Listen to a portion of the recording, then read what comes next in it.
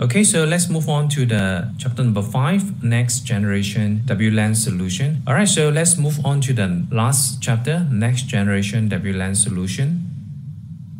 So Huawei WLAN solution meet the future wireless network construction requirement. So why choose Huawei WLAN? Huawei WLAN apply to all scenario. Okay, use scenario-based customized solution for complex and diversified application scenario, complete WLAN deployment and management solution for campus and the branch network. You can see that nowadays we always use wireless, so it's become more important for you to deploy wireless solution. And we have a high bandwidth on the WLAN. Right now we are using the 802.11 AEC. As of now, we also have this 802.11ax, which is the Wi-Fi 6. And the speed in theory, they can go up to 9.6 gigabit per second. So that is a very high bandwidth. So Huawei also support roaming and multiple wireless QoS, such as the Wi-Fi multimedia or WMM to ensure QoS. Then the Huawei WLAN also have high security. They can support all these encryption, WPA, WPA2, WPA3 and WAPI. So they have also wireless intrusion detection. This is depend on the AP model that you select. Okay, and some of the AP do have this intrusion detection capability. They also have this user authentication that I mentioned using the web authentication. Last but not least, Huawei AP is easy to deploy. We can actually use the plug and play, automatic upgrade, automatic channel selection, which is important to reduce the interference, dynamic rate and power adjustment, and load balancing. More important, they also can support IoT. If you look into certain model of Huawei AP, they have this Bluetooth Zigbee incorporate in their AP. Okay, so this is in the antenna. So AP support cloud management. This is also important because we can use the controller not only on premise, but we also can do the AC in the cloud. Okay, so these are the benefit of using Huawei WLAN solution. As mentioned, we are looking into the Wi-Fi 6, which is 802.11ax. So Wi-Fi standard are upgrade every 4 to 5 years. So this is the timeline. So right now we are here, and you can see that more and more applications are using the greater bandwidth. So you can see that the bandwidth per user as of now, it can be more than 50 megabit per second because of the 4K video, 3D diagnostic, or interactive virtual reality or augmented reality. So as compared to yesteryear, you can see that the demand for Wi-Fi are actually getting larger and larger. So it's very important for you to move into the Wi-Fi 6. So what's the difference between the Wi-Fi 6 versus Wi-Fi 5? Wi-Fi 5 is the AC or AC Wave 2. Now these are the technology that they deploy, but the benefit is that first we have a high bandwidth, and the technology that enable that is they are using the 1024 QAM with 8x8 multi-user, multi-in, multi-out. Theoretically, we can go up to 9.6 gigabit per second, which is 4 times increase in bandwidth using this technology.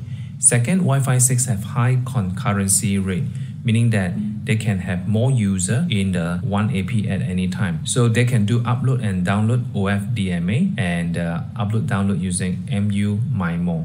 In the layman terms, you can see that they can have up to 1024 STA per AP, which is 4 times compared to Wi-Fi 5. And Wi-Fi 6 have a low latency because of the OFDMA, spatial reuse, and the latency has reduced to 20 milliseconds with the reduced up to 30%. And finally, Wi-Fi 6 also support low power consumption, which is the target wake up time, TWT, 20 megahertz only. So during idle, they can actually reduce power up to 30% because they actually reduce the CPU cycle during idle time. So these are the benefits of using Wi-Fi 6 versus Wi-Fi 5.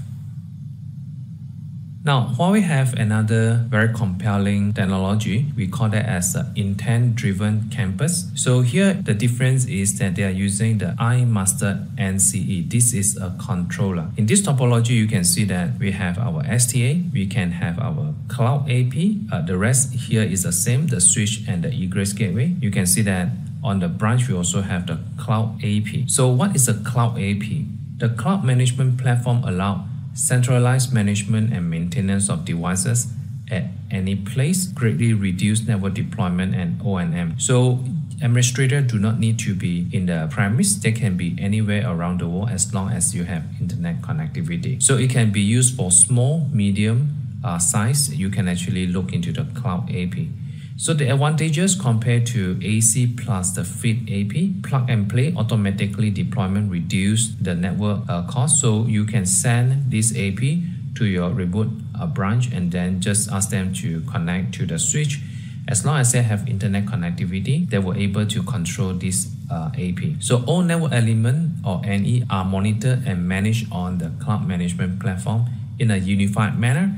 And cloud solution usually provide various tools on the cloud, hence it reduces the cost. So this iMaster NCE is in the internet. If let's say you are not a small size, but it's a medium to large size, you can have the iMaster NCE on the premise. Here we have a very large site and we have our native AC. The native AC is the AC inside the switch. We can have the 12700 or S7700. They are capable on running the native AC. And we can use the iMaster NCE to control this AC. So what's the benefit of using this iMaster on premise? Let's look into the characteristic. iMaster NCE manages and configures AP in a unified manner and provide various functions by further integrating with wired network and leveraging big data and AI technology or artificial intelligence. This architecture implements simplified, intelligent, and secure campus network. So which means that the iMaster are able to diagnose the problem, even the problem is going to cause major disruption because they are using a big data and AI. So the scope is for medium and large size enterprise. As summary, wireless LAN technology allows users to easily access a wireless network and freely move around within the coverage of wireless network, eliminating the constraint of wire network. Okay, so we have the freedom to roam around and we do not need to tie down with a wire.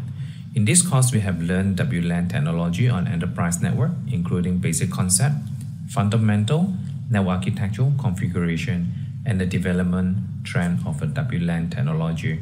So I urge all the viewers to really look into WLAN because WLAN is definitely something that we are going to use in our daily life. So if you are the support or the administrator, the knowledge of WLAN is very important. Thank you for viewing this module. I'm going to see you on the next module. Thank you. Bye-bye.